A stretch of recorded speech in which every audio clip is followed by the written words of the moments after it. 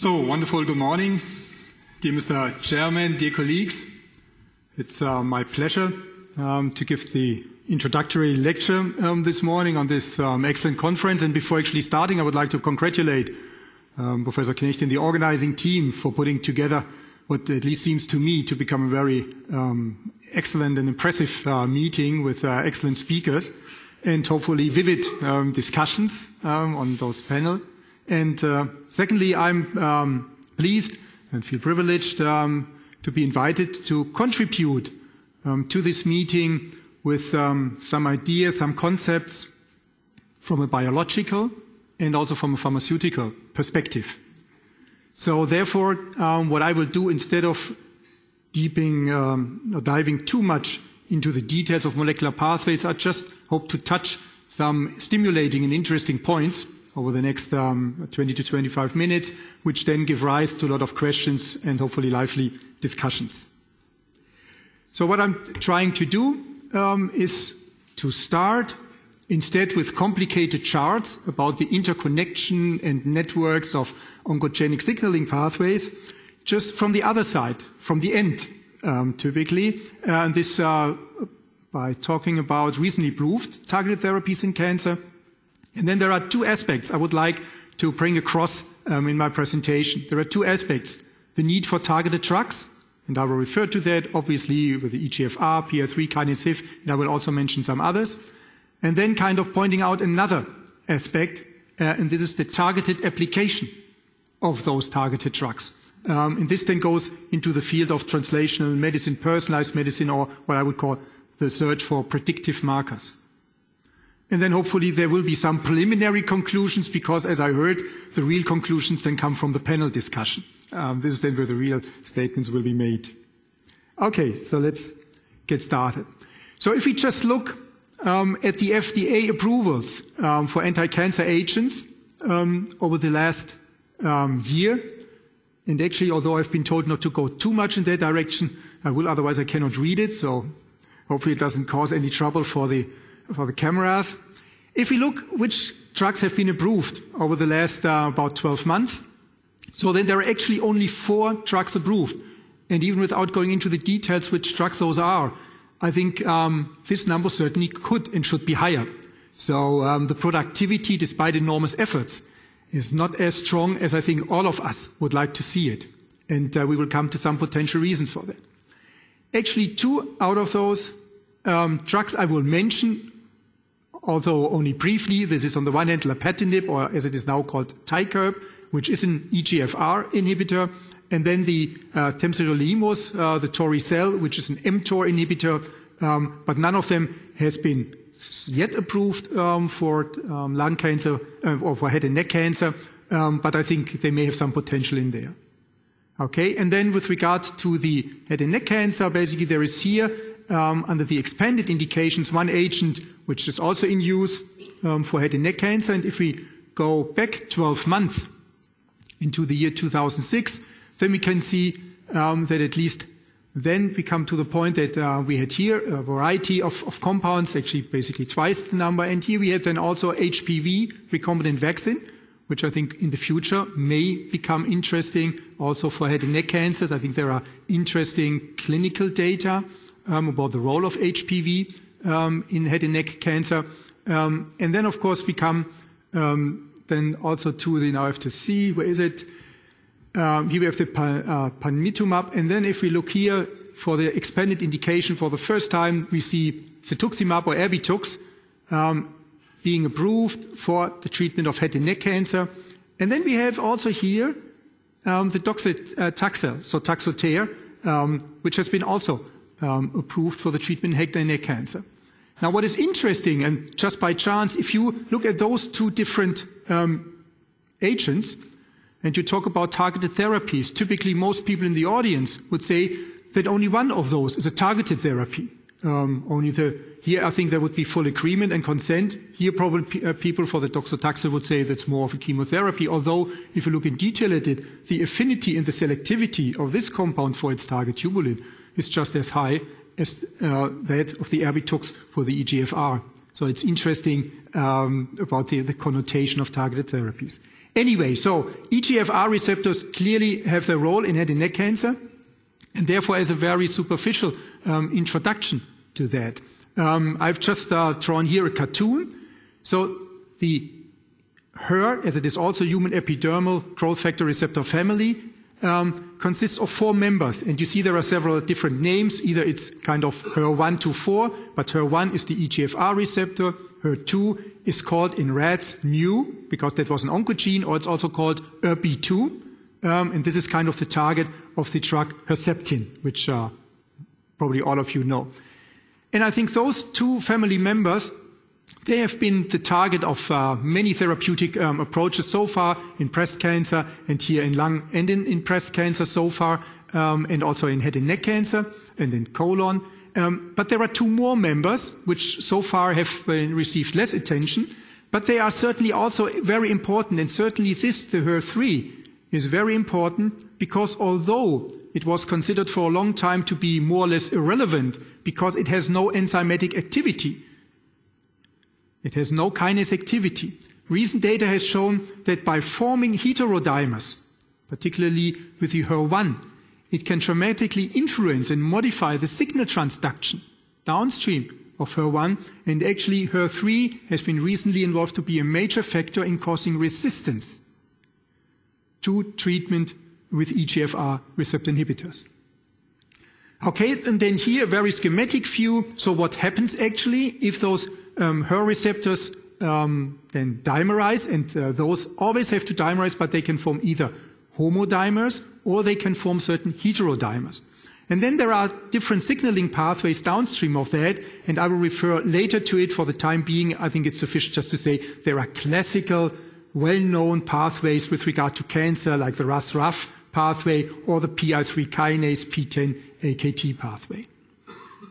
So if we look then about preclinical and clinical development candidates for targeting the EGFR receptor in the head and neck cancer, then we see there is a whole plethora of compounds, and these comprises antibodies, this is kind of the light gray colored compounds, as well as small molecules, and I think these are the original terms. I think this is the Erbitux, that's from the ImClone, the original configuration, and here we have the IRESA, here we have the Tarceva compound, and this is Tykerb lapatinib. And we see this one already has been approved in head and neck cancer. There's a whole plethora, and if there's interest, we can discuss then later on about subtle differences between that. Now, is the EGFR, the EGF receptor, is this a homogeneous target? Does it just matter whether it's there or whether it's not there to represent a valid target for treatment with such compounds? And the answer is no, it is not. Because also in the molecule itself, there is a significant amount of heterogeneity, and this refers to the fact that many mutations have been found in the EGFR receptor. Now, most of this work so far has been done in lung cancer, in NSCLC. There is less evidence for these mutations in head and neck cancer, but I'm not sure whether this will hold up once we look more carefully into head and neck cancer and for these mutations. And then you can see that we have 2 types of mutations. We have those mutations that cause drug resistance to certain treatments. And on the other hand, we have mutations that are associated with drug sensitivity. And to be honest, in the very early days of developing those EGF receptor inhibitors, this all was unknown. So IRESA and Tarceva, which were the frontrunners in that regard, were developed without any of this knowledge, which turned out to be crucial, because what has been shown, at least in lung cancer, is the fact that those small molecule drugs will work preferentially in tumors that have these types of mutations. And this is, without going into the details, this is the classical mutation which confers sensitivity to IRESA and to Tarceva. Now, the interesting aspect of that is that this is prevalent in very specific subtypes of non-small cell lung cancer. So this mutation is typically not found in cancers induced by smoking or by those NSCLC cancers that are induced in the Western world, in Caucasian populations. But this population is prevalent in women of Asian ethnic origin who are non-smokers. And this shows you how important it is to understand more, not only to treat a disease as just one common entity based on classical pathology, but really to look deeper into individual patient groups or subgroups in order to understand the efficacy of those drugs. But then as a result, after initial response of those tumors harboring these mutations to those molecules, many tumors become resistant. And this is then due to the fact to secondary mutations that occur, which then cause resistance against the so-called first generation inhibitors of the EGFR receptor. And then again, this shows we really have to look at the tumor on a molecular level. And as a result, we have now at this point in time basically 3 different types of EGFR receptor inhibitors on a functional level. And these are the small molecule inhibitors that just classically target the EGF receptor 1, and that are dependent basically on the presence, at least for non-small cell lung cancer, on the presence of those mutations.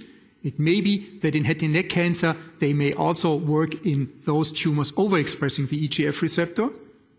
Then we have the TICERP, the lapatinib, which is an irreversible inhibitor, which now is also able to block the EGF receptors 1 and 2, so also the ERB2, and therefore is approved actually for the treatment of Herceptin refractory tumor.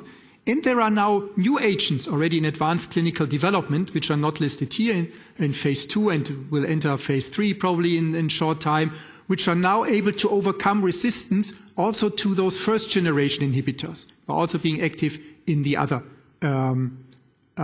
cancers with the resisting causing mutation. And then we have the antibodies, which so far were believed basically to be independent, to act independent of those mutations in the EGF receptor, but just kind of being active if the receptor is present. By the way, I will show you in the end that this is no longer true.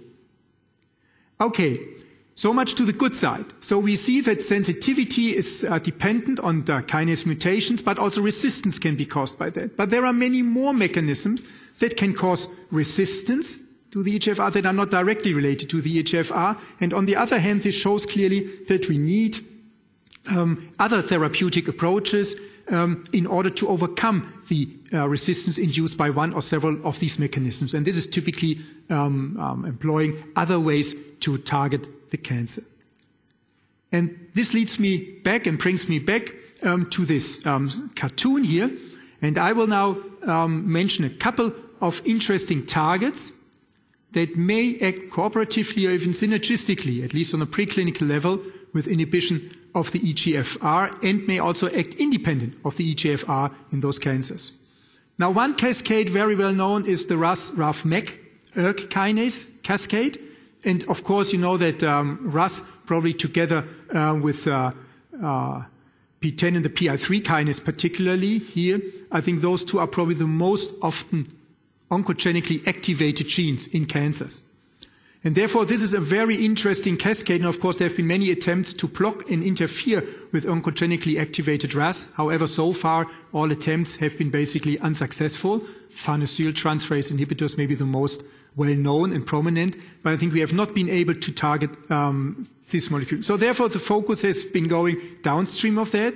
And there we have the RAF kinase, although this is a very prominent oncogene, because it's mutated in probably, let's say, half or even more than 50% of all melanomas. So there's one particular mutation in this kinase which can drive the growth of human melanomas. And then in contrast, we have here another kinase that's called MEK, and also being very important, this is not typically mutated in cancers, but it's being activated as a result of increased signal input from here. And I think now recently the interest of developing inhibitors has been focused on these two molecules.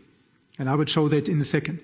And then in parallel, we have another pathway, and this is the PI3 kinase pathway, and this is here a dimeric molecule, and the PTEN pathway. And I think the PTEN is a tumor suppressor gene that causes the Peutz-Jeghers syndrome, if knocked out, that's a phosphatase. And here we have in parallel the oncogenic kinase, the PI3 kinase.